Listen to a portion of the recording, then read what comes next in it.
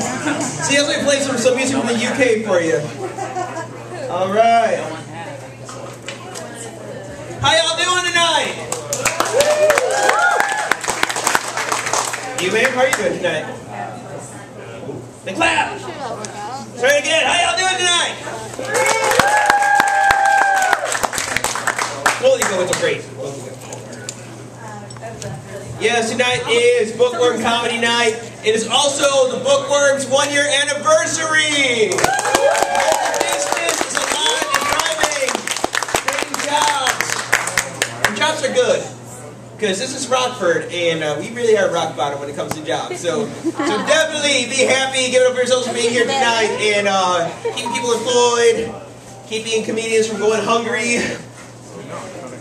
But yeah, there's a hungry comic right there. Of course he's hungry, he's vegan, he's always hungry. But we have got an amazing lineup for you tonight. We got your special surprise headliner.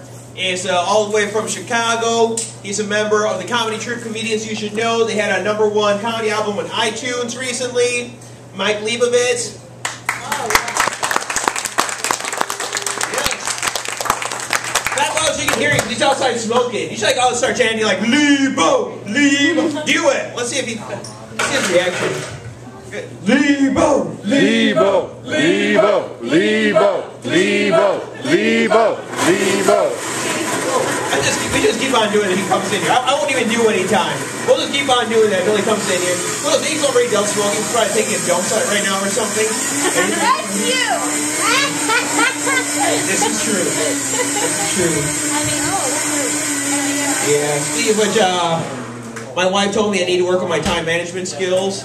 So I have been. I've been. Hey, it worked.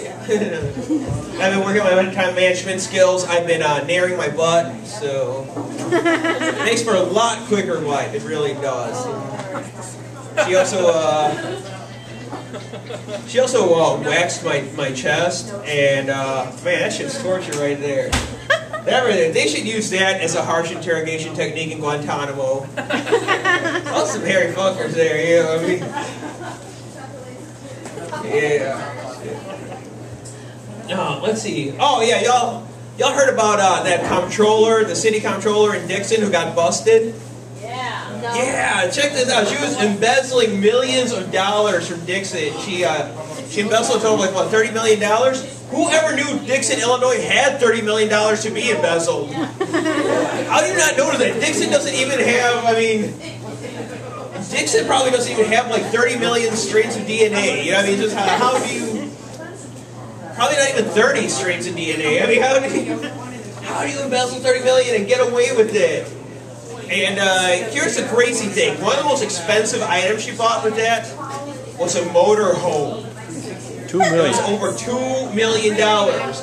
What? This thing have like gold-plated rims or something?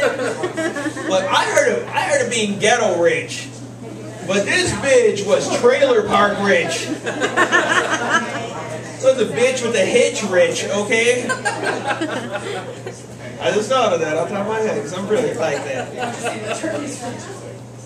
Man, that just blew my mind. And on the topic of scandal, I guess it's not really a scandal, but one of Obama's so-called ex-girlfriends released her diary detailing her relationship with Obama. And did anyone hear about this? No. Yeah, this goes back to when he was 22 years old. And she says that even though he was charming in full sexual warmth, that he was still cold and distant. Newsflash, he was 22. You weren't his girlfriend. You were a jump-off, okay? You were a nice, warm piece of booty after a long, hard day of fighting the power, alright?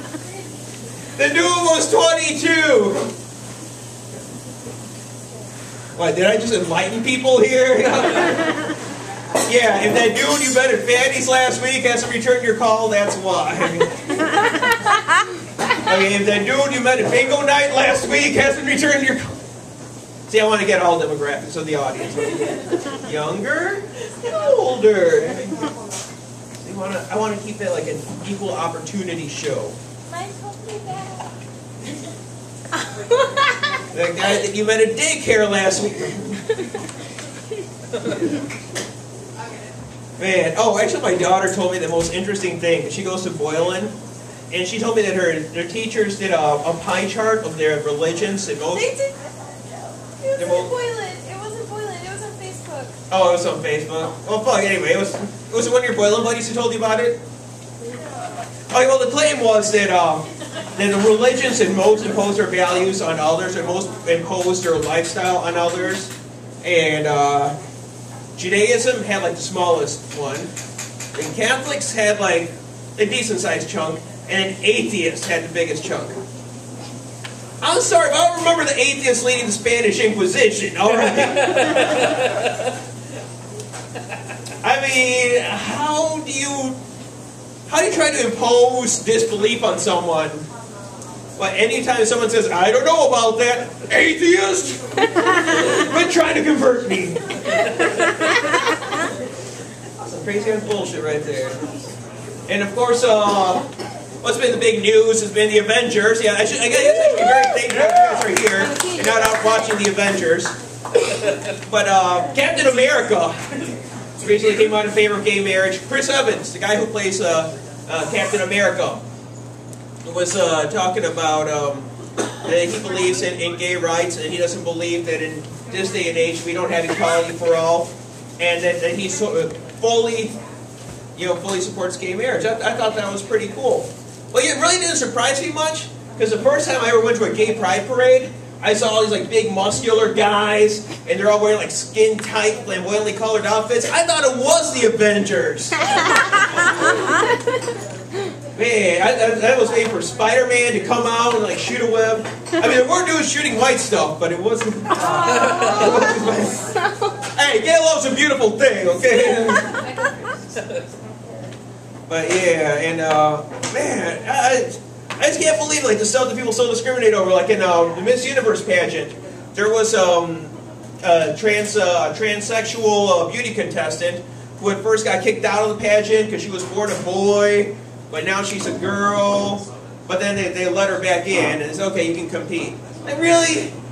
This woman had to be nowhere near the fakest woman in a Miss Universe competition. With all the silicone titties, all the fake ass lips, preparation H on their faces. I mean, they really put preparation H on their faces to get rid of their wrinkles. How are you going to talk about anyone's sexuality when your face smells like ass?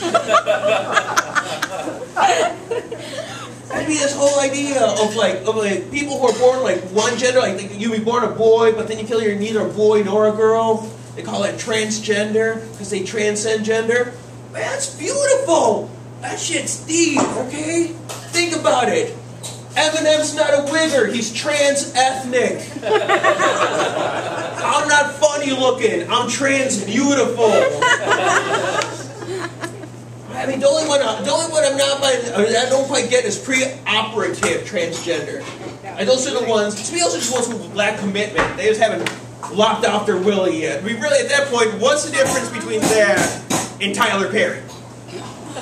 Be real about it. How many of y'all, first time you saw Tyler Perry dressed up as Medea, didn't just think that RuPaul had packed down the pounds? Man, but but back to I think I'll stop on the same note. Yeah, y'all ready for it?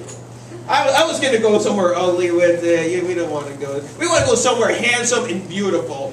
Y'all ready for your next comic? This handsome and beautiful bastard coming up. He may be big and creepy, but he is handsome and beautiful on the inside. You've seen it. He just headlined a show out of Milwaukee last week. Can't remember the name of the venue, but he's been all over the place. He's been doing comedy.